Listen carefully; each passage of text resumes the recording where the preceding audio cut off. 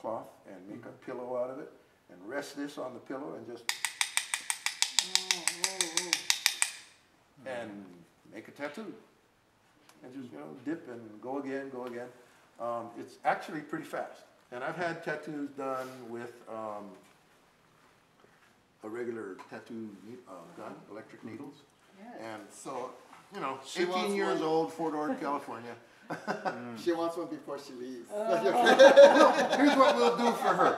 We'll tattoo her social security number on her forehead, and we'll tattoo it backwards. So that when she gets really, really old, she'll look in the mirror and she goes, okay, there's my social security number. No, and people, not all Hawaiians were tattooed. People get tattoos for different reasons. In old Hawaii, you got tattooed because of A, your family, B, your social status, or the fact that you just like that tattoo, which is kind of a thing for today. People just like the tattoo.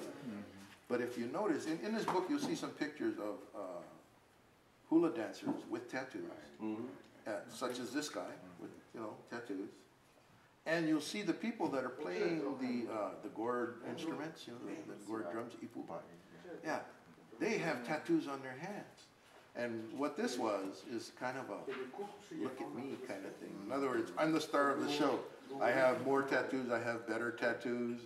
And the guy playing the drums, he's got more tattoos, he's got better tattoos.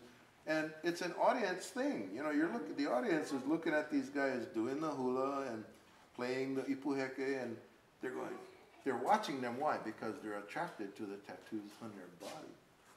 Women, on the other hand, some women, especially in Ka'u, on this island, they had their hands tattooed to identify the family they were from. Which is why, again, some designs are family designs. They can't be used outside of a particular family. This design on my arm is my family's design. My nephews have it. My brother refuses to get a tattoo. So did you design that one? Yes, I did.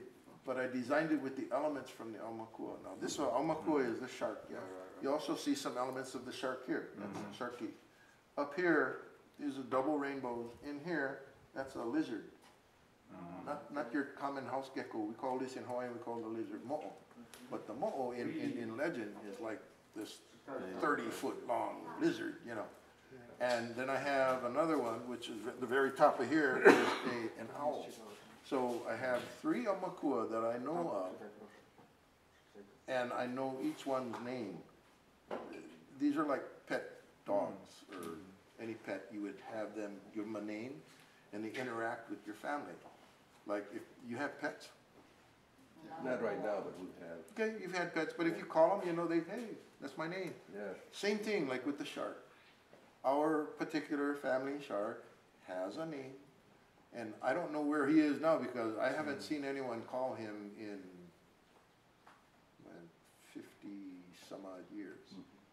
But the last person that called him, that shark came, and we knew it was our shark, and we would feed it, and it would know it was going to get fed. So you had this relationship like you're feeding your dog, and there's no fear factor there.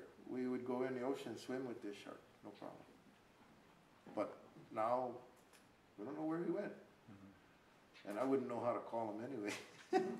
Here, shark. Thank you very much.